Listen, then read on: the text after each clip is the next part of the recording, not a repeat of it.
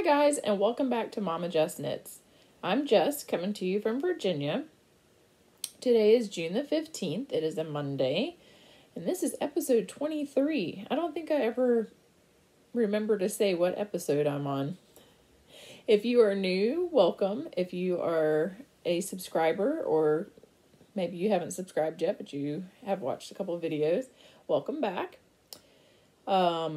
You can find me on Ravelry and Instagram under Momma Jess Knits.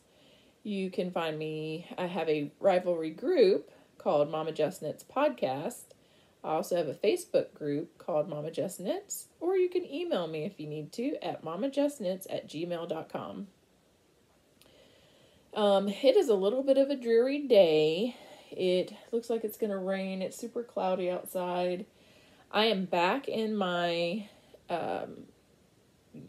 original location where I film podcasts, and I am slowly but surely turning this room into my craft room, because I not only knit, but I crochet and I do some sewing. I'd like to do more sewing. We'll see. So you can see a little bit of the shelf that I just put together behind me, and one of the paintings that a friend painted me, which I'll bring into view because it's gorgeous. So I decided to put that in my craft room. Bring me some joy while I'm crafting. Not that I'm not already joyous while I'm crafting. Alright, so this is a knitting podcast. Let's go ahead and jump right in. I'm going to show you guys my finished objects. I have one finished object. It is a big one though, and let me get it. I finished my covered shawl by Alicia Plummer. I did this shawl in Barocco Vintage in the color pumpkin, which right there is pretty accurate as to what it is color-wise. It took me 2 skeins, and I broke into the 3rd skein right about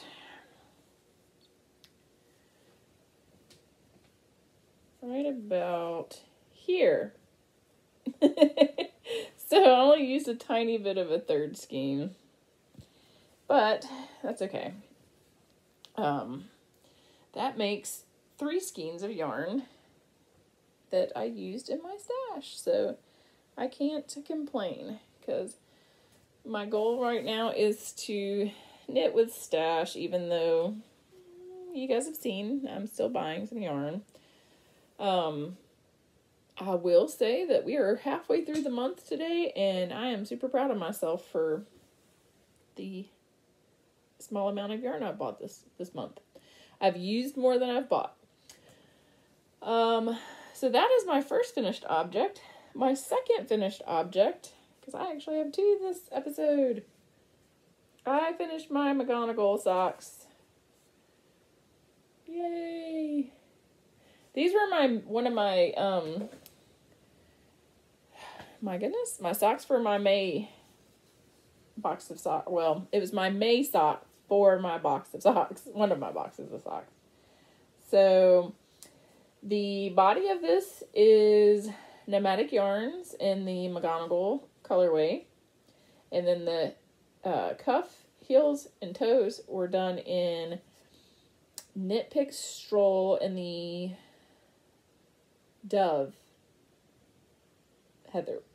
Heather Dove colorway, I believe. I might not have that right, but I know it is Dove something. Dove Heather or Heather Dove. Anyway. So, 2 finished objects. I know that I show a lot of socks, and they're what we call vanilla socks in the knitting world, which just means they don't really have a pattern. It's just a simple sock, but that pattern is the one that I have pretty much memorized, And it's easy for me to do. I'm going to eventually challenge myself and do a pattern. I just haven't yet. So bear with me, because I do have a half-finished object that I am trying to put on my sock blockers, because yes, it is a sock. Okay, I finished. I'm pretty sure I think I had this started on my last podcast, but I finished one of my dark side socks. And this yarn is Knit Picks Fleechy, and the colorway is called Dark Side. I really like how that knitted up. There's like, this is the only dark part about it, but I really love it. They're just bright, cheerful, even with the dark in there. It just is cheerful. So that is my half-finished object. And I will go right on into whips, which is works in progress. And I will start with my second dark side sock, which I just started. I worked on this just a tiny bit this morning, right before our podcast, just so I would have something more than one row to show you guys. So I have about 6 rows done. So that's my first work in progress. My second is right here on this shelf, although that's not where I keep it, but I hardly ever work on it, so, you know, it hurts my hands, and I've told you all that before, but it's my husband's socks, done in the Heritage Cascade Yarns sock yarn, Heritage 150. And I actually have gotten to the part where I'm getting ready to start the foot. I have finished the gusset, which is this area right here. There we go. This area right here is the gusset. So I have got it to the point where I'm getting ready to start on the foot of it. But I can only do about 5 rows before my hand starts to kind of ache. So that will be a work in progress for a while. I was hoping to have it maybe done by Father's Day, but I don't think I'm going to. Because even if I did 5 rows a day, that still wouldn't give me the foot length I need for him. So it'll get done sooner or later. Alright, and now I'm going to show you guys another sock. I promise I don't have just all socks to show you guys today. I started my hippo socks. This is called, so this is part of her, Hippo for Celebrations line that she has going on. It's like a monthly subscription that I subscribe to. It is by Lolo Did It, and the color is Mani Petty Day. So, not bad, because I just started this yesterday. Let's see. So it's got oranges, pinks, red. So, that's going to be super cute when it is done. And that will go in my box of socks that I have for just my Hippo 4 box of socks. Which, that will be my 6th pair to go in that box. And my dark side will be my 6th pair to go in my other box of socks. This year I got really ambitious and decided to do 2 boxes of socks for myself. 24 socks. It's going to be all right. Okay, I'm going to show you next my memory blanket. I'm going to show you my big one first. I only did 2 squares on it since I last podcast, but I will show you those. So I've done this square and this square. Guys, I got this yarn from somebody else, and it is uber soft. I have no idea what color it is. It's just some scraps left over from somebody that sent me a bag of scraps in the mail, but so soft. So it's coming along. Maybe this week I'll get this row completed and then can move on up to the next row. So that's my big memory blanket. And I usually participate in Scrappy Sunday with Kay from the Crazy Sock Lady. Yesterday I didn't. I really wanted to get my McGonagall socks done, so I got those done. I finished those not yesterday.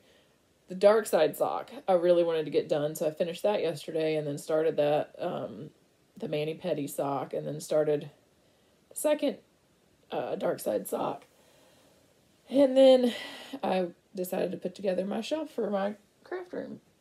So I didn't get hardly any knitting done yesterday, and I definitely didn't do any on my scrappy blankets. But here is my scrappy blanket that is made only out of yarn that I have knit with. And I did manage to get 2 squares put on here since I last podcast. So, sorry, it's got that needle in there. I always go ahead and put the needle and everything in for the next square. That way I don't lose my needle. Guys, I love this color. It's going to be in my Find Your Fade shawl. And I just love it. It's super soft. Love it. I'm a sucker for soft yarn, if you haven't noticed. So that is the Memory Blanket by Georgie Nicholson. I just changed it a little bit, and I'm using sock yarn instead of DK.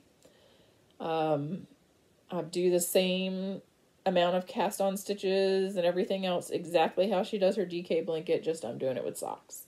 Or fingering weight. Now, since I finished a covered shawl, I decided to start another one.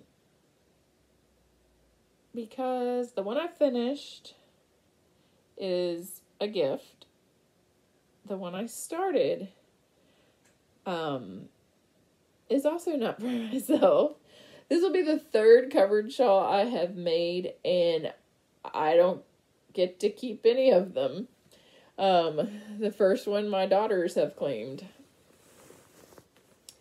Anyway, this is in my Snickle and Mr. B bag that I won.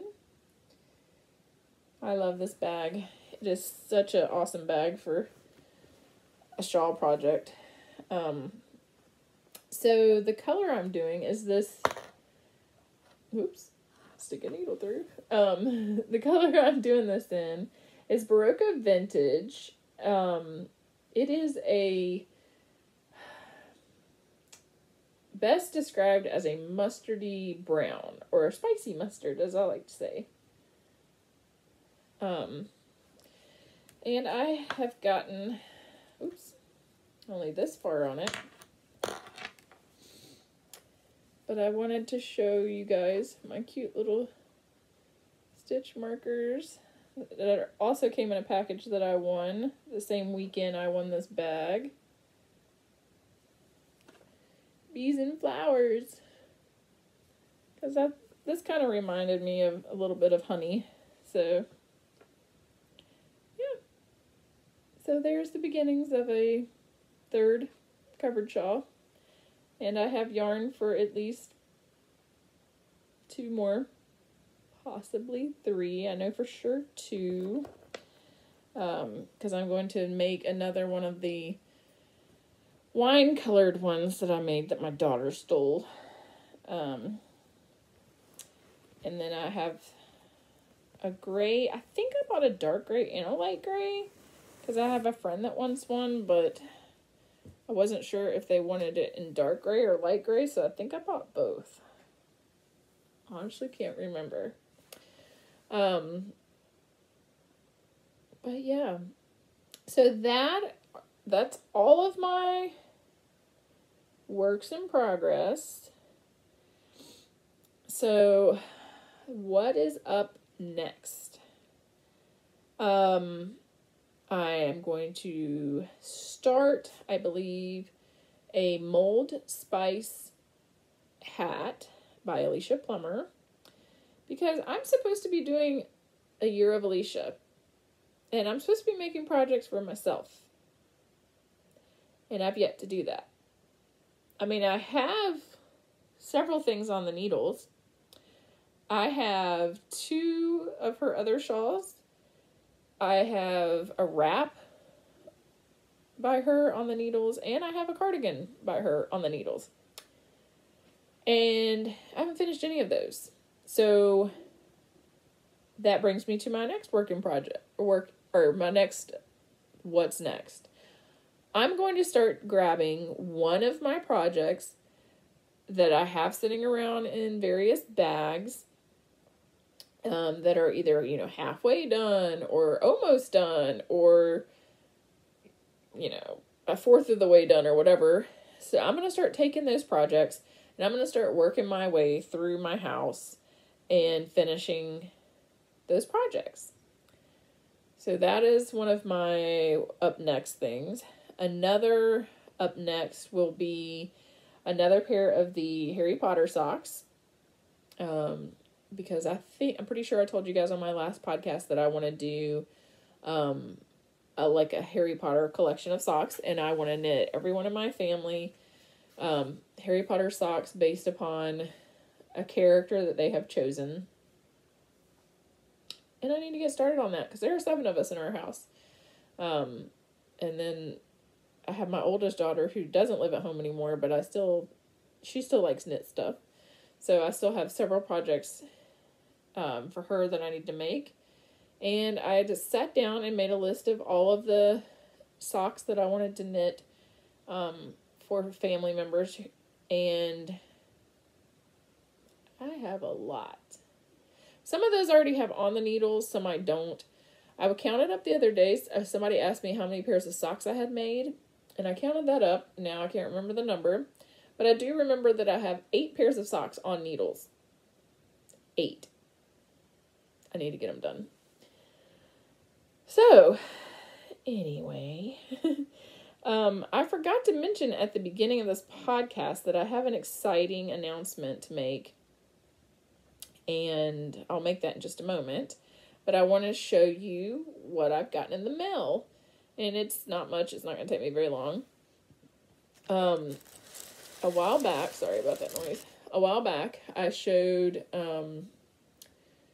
the Hippo for Celebrations, the blue yarn that I got that's called Bubble Bath. And I talked about how much I loved it and everything. Well, I got this to make Hills, Toes, and Cuffs. I figured since it's called Bubble Bath, and this is called Just Ducky, that would kind of be cute to do. So this yellow will be Hills, Toes, and Cuffs. I thought about getting a different color that she carried called Bumble. It's a darker yellow, brighter. It kind of more reminded me of a rubber duck. But I just couldn't get over the fact that this is called Just Ducky. So this will become Heels and Toes on that pair of socks, which I think is going to be my next month's Hippo 4 socks. And then, so my husband is very, I don't know what the word is, into politics and things like that. He likes red, white, and blue things, the American flag and all that good stuff. So, Lauren at Lolo Did It has this yarn called Freedom. Red, white, and blue, baby. So, I'm going to make him a pair of socks out of this with red Heels and Toes. Then, because I will have enough yarn left over, I'm going to make myself a pair of socks and do blue heels and toes. And that's all. That's all I bought yarn wise. Of course I still have my 2 memberships, 2 yarn clubs through Lauren. So my Hippo for Celebrations will arrive soon. And then I have her Downton Abbey club that usually arrives more towards the end of the month. I think the Hippo for Celebrations has been mailed out, so that will surface in my next podcast. But that is all I have bought. So I'm super proud of myself because I have used up so far this month 5 skeins of yarn, and I have only bought 1 full, 3 little minis, which I don't really count because they're only 20 gram minis. It's only 60 grams of yarn right here. So I don't really count those in my yarn stash. I don't count it as a skein of yarn whenever I use it for my yarn stash because I put the leftovers in for my memory blanket, and I'm not counting any of that in my yarn stash either. But I have used 5 skeins of yarn, and I've only bought the 1 and then the 2 clubs that I'm in. So it'll be 3 skeins of yarn that I've bought this month. If I finish all of the projects that I want to get done, I will have used up 10 skeins of yarn this month. So I'm super excited about that and trying hard to do it. So, okay. So for my exciting announcement, sad news is, and I don't know that I talked about this on my last podcast because I think I found it out later that day. But one of my yarn stores that is about 10 minutes down the road from my house, probably less, depending on lights, the owner passed away. And they are not planning on keeping the shop open. I don't believe there was anybody in her family that enjoyed knitting like she did. And they are in the process of closing her shop. While I would love to own my own yarn shop, it is just not a feasible thing for me. So I decided that I'm going to try to do the next best thing. And for a while, I have thought about and toyed with dyeing yarn.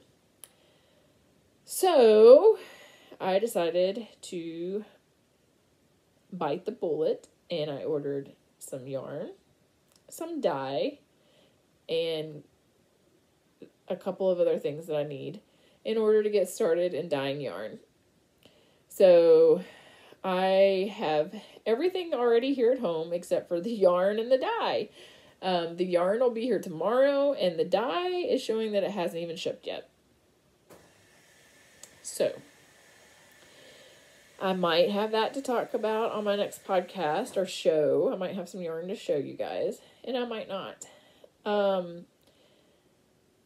So I'm super excited to start this, and if I enjoy it, I plan on dyeing yarn and trying to sell it, and I plan on making more project bags and opening up an Etsy shop and selling my project bags and my yarn. One thing that I know for sure that I want to do is once I hit a certain amount of subscribers, and I haven't decided that number yet, I plan on doing a giveaway.